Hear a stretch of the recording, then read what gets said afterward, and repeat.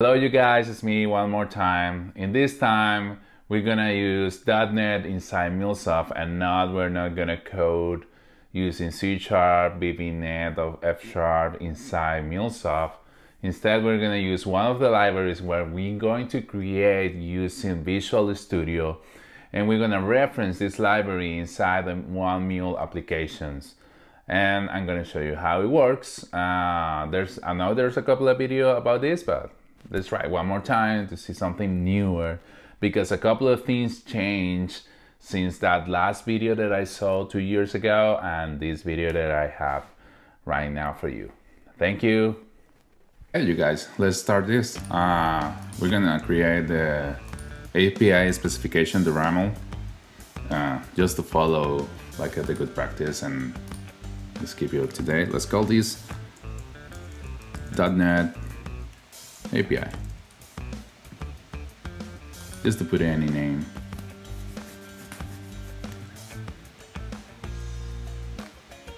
Just wait to create this. So let's add a description. The description is get my age using .NET DLL, and we're gonna add our resources, which is gonna be age. Gonna be a get. This get is gonna have query parameters. The first query parameter is gonna be, let's call it year of birth. The type is gonna be in a string. We're gonna keep this simple just to do it quickly. And we're gonna require true. We're gonna require that value. The other value is gonna be current year. The type is going to be a string. Of course, it's going to be required true. Let's add a response.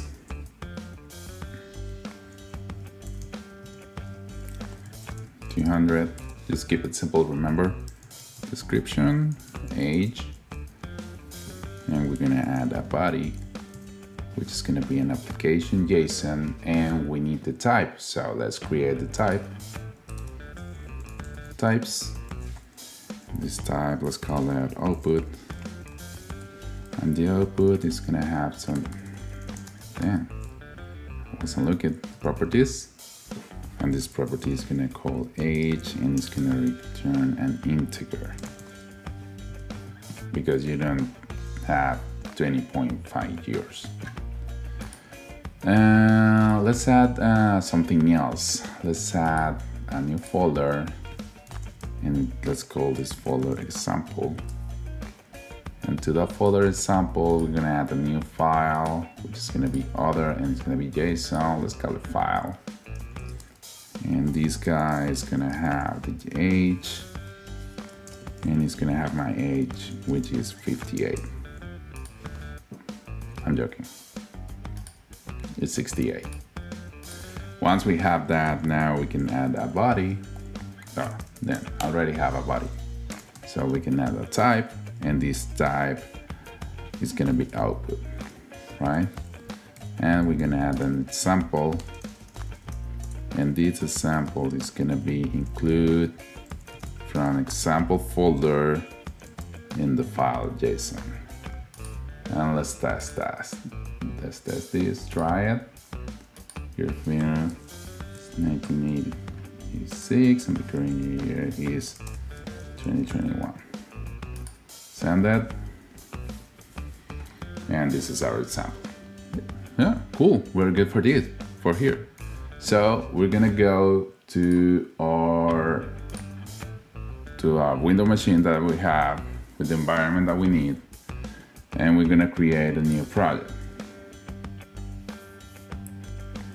It's gonna be a library, and I'm gonna use C# to create this library based on .NET framework. So it's gonna be calculation, age calculation, I'm gonna call that. For that time, it's gonna be okay, create.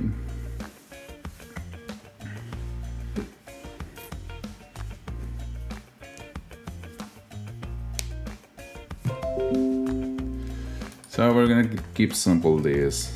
and we're gonna create only one method, one static method, which is gonna return an integer, and we're gonna call it age calculation. This is gonna receive two values. One is gonna be year of birth, and the other one, both are gonna be integers, so it's gonna be current year. I was about to put current age in this now. I like to do this. It's something that is kind of my signature in my development. Sorry. Again. Damn. We are humans, right? So I always call this variable, which is mean return in English, and you can do this. Return is something done, but I'm old school, so I like to use try catch. And we're gonna do the calculations. Let's keep it simple, guys. So it's gonna be current year minus year of birth. That's gonna fill return. Nothing wrong is gonna happen because we're gonna do the simple stuff. Once we have that, we're gonna change back to release, because we're gonna use the release, and we are going to build a solution. So we have the files. Let's find the files here. Page calculation, and the files we're going to need are the bin folder, release. These are the two files we're gonna use. I'm gonna copy these files and I'm gonna keep it on my. I'm gonna create a new Mule project. So let's call it sys API.NET. And we're gonna grab the RAML we just created in the design center. So we have here .NET. Click OK. Let's wait to load. Click on finish and let's wait to build. So we have our project already built. Now we need to go to the Exchange and find the .NET model. I'm gonna click, and we're gonna add it, and we're gonna click finish.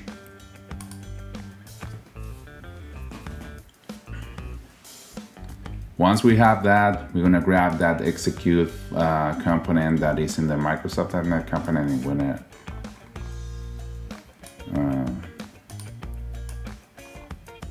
okay, the thing's playing with me. Let's go. Okay, now it's moving. Cool. We're gonna paste it in there. And we're gonna the first step what we're gonna do is do the connector configurations. So we're gonna go disassemble. And do you remember this? Do you remember the file that we created a minute ago? Like these two files. We're gonna copy those files and we're gonna paste it in this folder just for this example. There's a lot of stuff that you can do, leaving those files in there or having in a remote location, but this is the best option that you can do. So we're gonna put those files in there and we're gonna create a new connector configuration.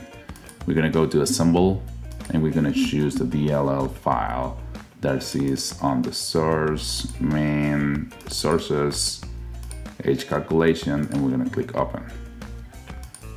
In general, we're gonna choose singleton as our scope, and we're gonna leave all the rest of the values on false. And we can click in test connection if you want. It's gonna do the testing to see if the DLL is good for the environment. So when it's done that, it said test connection go. I want to show you something that is going on, and that's why I'm using Windows. I'm using Anypoint Studio in Windows. I have Anypoint Studio here in my Mac, but I want to show you something, and this is one of the reasons I have two environments actually to work with whatever I want. One, because I have a .NET background, and I like to have all those stuff. So I'm gonna do kind of the same here. I'm gonna grab the execute file. I think I already have, I don't have the connector, so let's do the same, the sample. Let me check if I have, oh, it's here. Cool, let's find resources. So I have the two files in here. So let's create a connector. Let's go to assemble. Assemble, source, same path. Resources, edge calculation, open. Go to general, singleton, and we're gonna test the connection. And what's gonna happen is gonna say you are not in the right platform.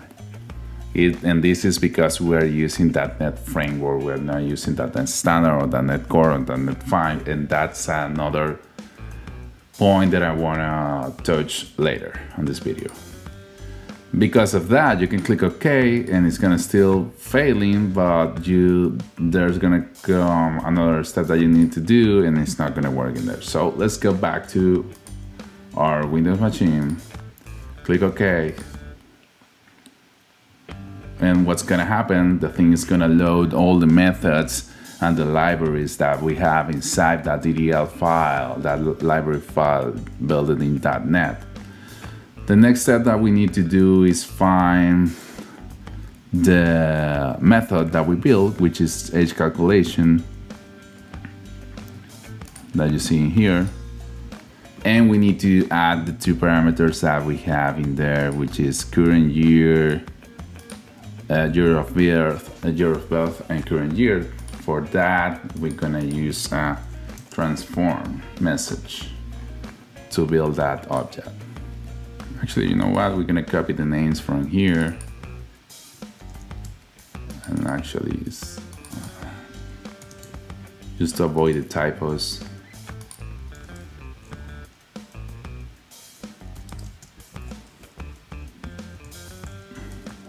And let's say I born in the 70s. Actually, you know what? I born in 1856. And we're gonna grab and copy the other value just to avoid the typos. And we're gonna paste it here. And the current year, of course, is 2021.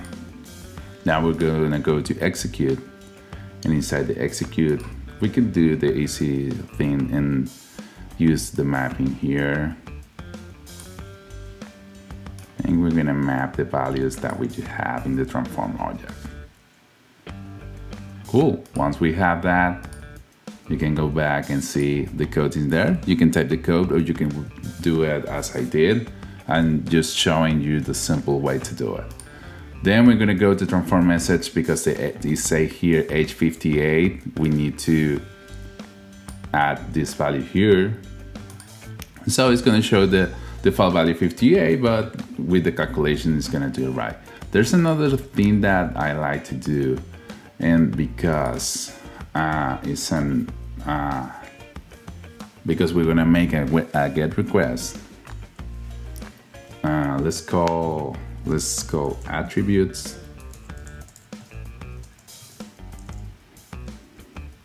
and we're gonna use query params,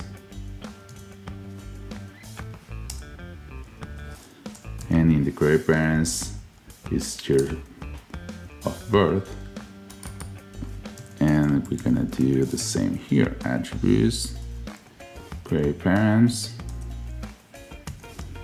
current year.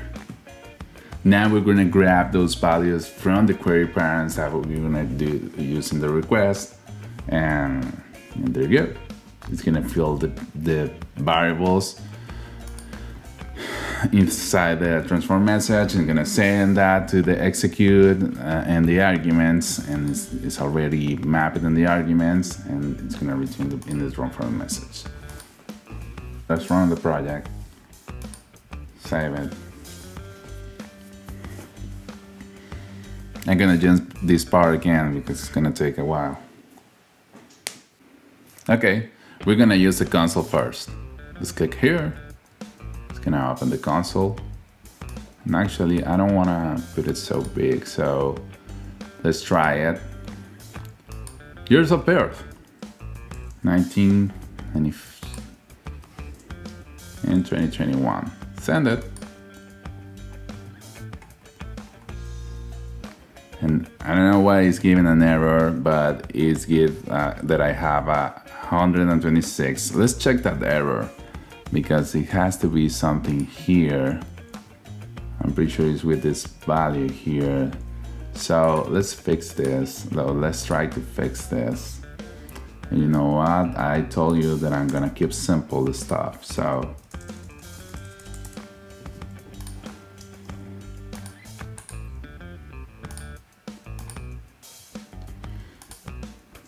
and actually, let's try one more time. We're humans. I just made this, and this is how it works. So try and catch.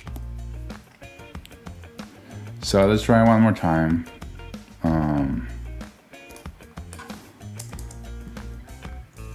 From the beginning, try. And let's say you're born in 1990. Now it's 2021. And there you go, you got 31 years. And that's the whole sample. There's a couple of stuff that I need to do, that I need to tell you. The first thing is, in the other videos I didn't watch, they didn't have they didn't have the need to use the mapping in the argument. I have to do it to be able to work with this. And the other stuff, like if you want to use DDL stuff.net framework only, you need to use your Windows local machine, and you won't be able to use this on Mac.